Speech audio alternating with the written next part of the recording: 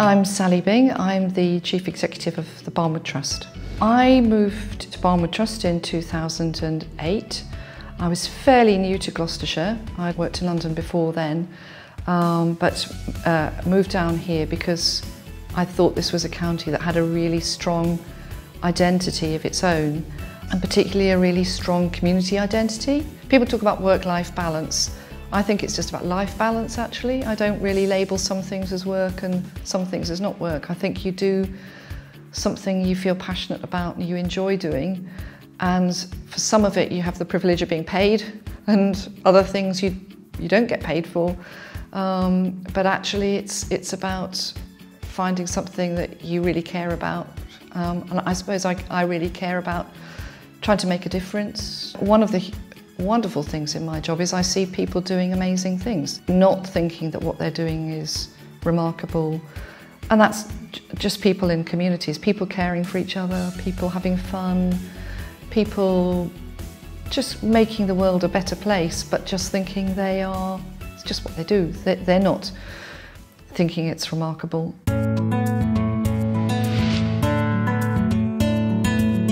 My name is Yvette Farrell. I'm the owner and also the occasional floor sweeper here at Hartsbarn Cookery School. I very much like to pass on skills and to teach people and to see people flourish, and I suppose it's the mother in me. I love to feed people. I'm very lucky to be surrounded by a lot of inspirational people, whether they're business people or people who cook, people who have different genres of cooking, learning all the time. This year we've opened up a new dining venue. We'd like to develop more supper clubs because again that's the ethos of cooking and eating and socialisation.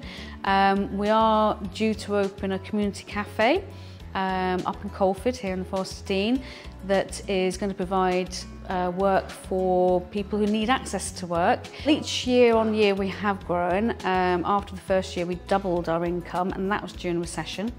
So I would say we're making a 20 to 30% income increase each year now. And with the development of the apple barn next to the cookery school, we can increase again by taking that cooking into the next level, which is cooking and eating, dining, enjoying that aspect of cooking. Because you've got to eat what you cook, don't you?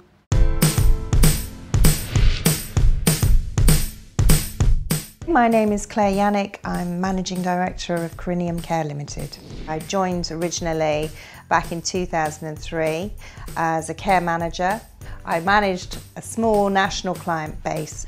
I think it was just a job that made sense, really. It was something that you could see a tangible result from, and there was a real need for standards to be raised throughout the whole sector, and it just felt something for me that was a light bulb moment the minute I began to work in care. As a business, you need to grow, but you never should lose sight of what is the person-centred aspect. It's the personal touch of everything we do, and that stays with our clients and it stays with our carers as well. Well, we went through very big changes last year when the model of the business was completely restructured.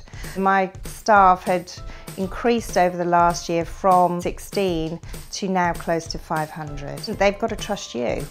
I think it's not just you trusting them. I think that's got to go both ways.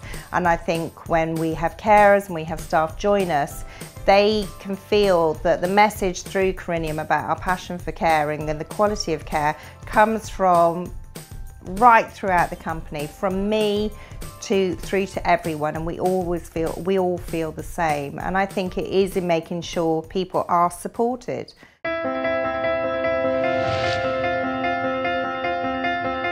I'm Sam Morris and I run a business called Sam Morris Cow Art. I'm just approaching my 4th year, and it came about because I painted my friend's heifer as a surprise for her birthday. When you make something for somebody, it's the best present you can give. She knew that and I knew that, and that's what I repeat with every customer. My paintings are different styles, and there's a traditional style, and that will attract somebody who's related or associated to agriculture. Then there's the comedy style, and that will have a broader audience. You'll see the funny cows on greeting cards and wrapping paper and things like that. The realistic cows, they represent success for a farmer. I love to help other people, so I've created an artist toolkit which helps artists make business out of their art. Sometimes it's really simple things and sometimes it's more complex and more strategic, but whatever it is, it's important to that individual. So I'll do a lot of Skype consultations with individual artists, and we'll also put development plans together. I love being in business. I love every aspect of it. It's addictive. It's definitely not a Monday to Friday, 9 to 5, and that's what I love about it.